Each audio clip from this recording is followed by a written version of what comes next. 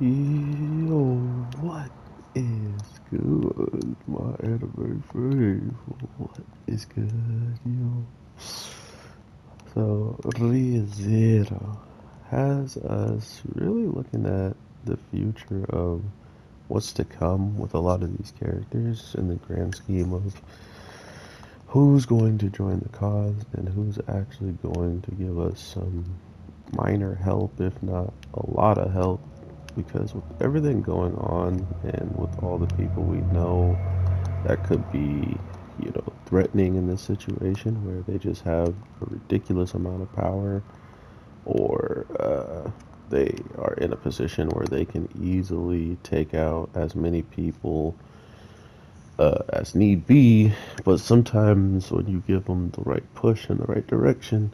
they might not be able to take out anyone at all. So,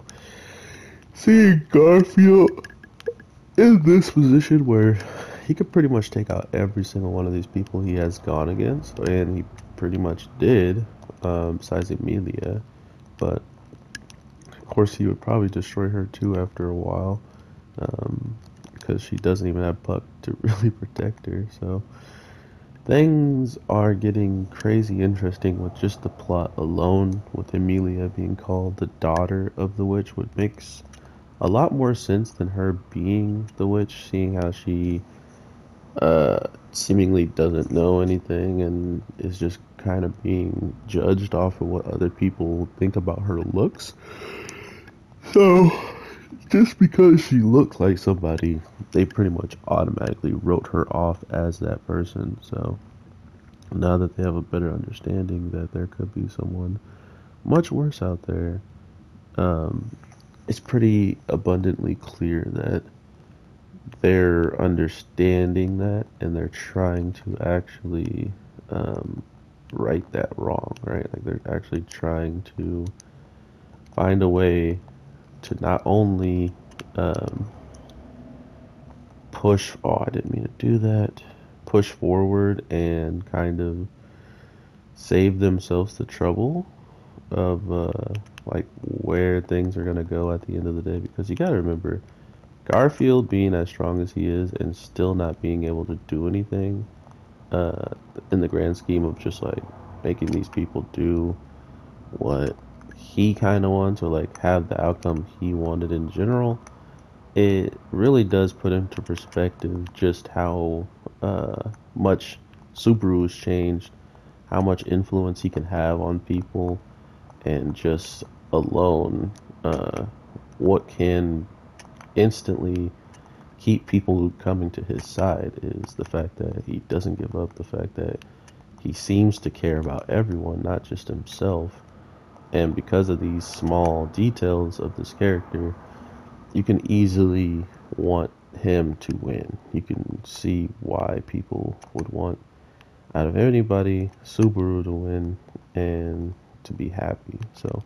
I'm definitely hoping that comes to fruition.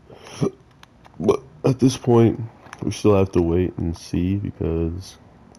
no one really knows what's going to pop off besides, people that watch, people who have read the manga and stuff like that. But outside of them, there's not a lot of people that can hardly guess what's going to happen. I mean, sure, Subaru can try his best to figure out every situation, but at the end of the day, he still has, he still has to restart if things get really crazy. He can still kind of learn from every single mistake that he has. It just comes down to, can he capitalize on said mistakes, or is he going to, find out that there's more to these, mistakes that he made and that he can even deal with more stuff than he thought was possible. So, really interested in seeing what you guys are thinking about this week's episode. ReZero is definitely something that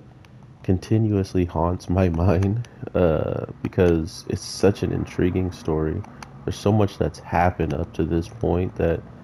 we, as the audience members, still have no idea why a lot has happened in the grand scheme of like the past. So to see more stuff being elaborated on and having reasons for these characters to be acting the way they are definitely makes it a lot easier to swallow at the end of the day. So, with all that being said, everybody, I hope you have an amazing day, night, evening, whatever the case may be when you watch this. I'm your boy, the Anime G, and definitely comment down below what else you want to talk about that was brought up or anything that you noticed that I didn't talk about. So, with that being said, take care and peace.